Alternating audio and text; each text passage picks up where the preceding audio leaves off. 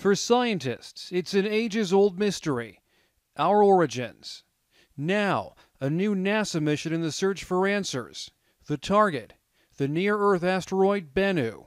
Asteroids are the building blocks of our solar system. So we want to understand how the solar system formed, what the materials are, and how we can better understand life on Earth, how it formed and created, and where we're going. Just after Labor Day, an Atlas V rocket will send the OSIRIS-REx spacecraft on a 2-year journey toward Bennu. It's a first for the United States, collecting and returning to Earth an asteroid sample. Essentially, it's a time capsule that's 4.5 billion years old.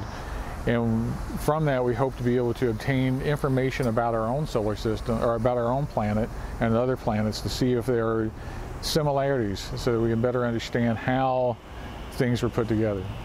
In 2018, OSIRIS-REx will begin a detailed survey of Bennu, mapping out potential sample collection sites.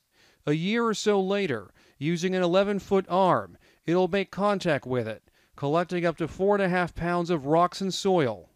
It requires precision. OSIRIS-REx is the size of an SUV. Bennu is far taller. It's taller than some of the world's landmarks, and wider. The asteroid itself is of a type that is unusual, and we don't really know what it's made out of.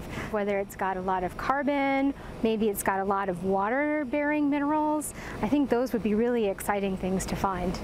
OSIRIS-REx is part of NASA's New Frontiers program. Other missions are exploring Pluto and Jupiter. If you look at them collectively, we're increasing our fundamental knowledge of where we live. The Earth we live on, the solar system we live in, and the universe at large. OSIRIS-REx is a really exciting mission.